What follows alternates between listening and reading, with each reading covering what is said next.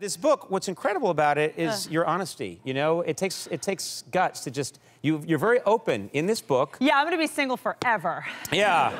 Well, you say you're honest about many things, including you admit openly that you've had a lot of trouble choosing men in your life. My picker's off. Yeah. I had this condition called codependence, and for me it manifested in I couldn't see red flags in a man. Right. Like my brain would immediately turn a negative like into a positive. Like I'd meet a guy and I'd be like, oh, he's married. Ugh. Not afraid of commitment. Like my brain could turn anything. Sure, I'd be like, he doesn't have a driver's license because he got a DUI. Loves the environment. He's clean. Rides a bike. He has no carbon footprint. Exactly. Yeah. Sure, why not? So I was dating alcoholics and narcissists and actors. I was making bad choices. Yeah.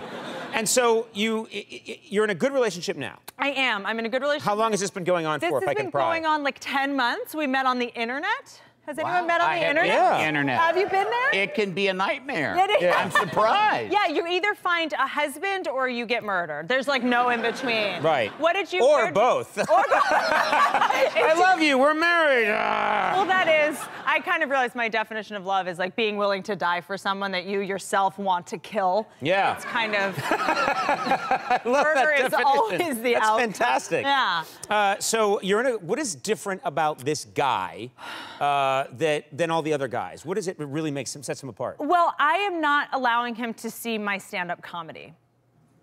Okay. Don't you but you're think... a very good stand-up. Why would you not want him to see you? That's very nice. Well, would you want, you know? Well, yeah. I mean, it's an expression of you, though. Wouldn't you want to share that with them, or? No. Oh. I think some things are better kept secret. I don't look at his porn. He doesn't watch my stand-up. It's a very good balance. I think you should watch his porn together. Yeah. That would help. But here's you make a living at stand-up. Does he make a living at porn? He's a porn editor. Yeah. Oh, well, okay. Okay, yeah. Oh. They're better than the actors. Has anyone met on the internet with their person? Yeah. Who'd you meet? Where'd you meet on? Instagram. That's not a dating site.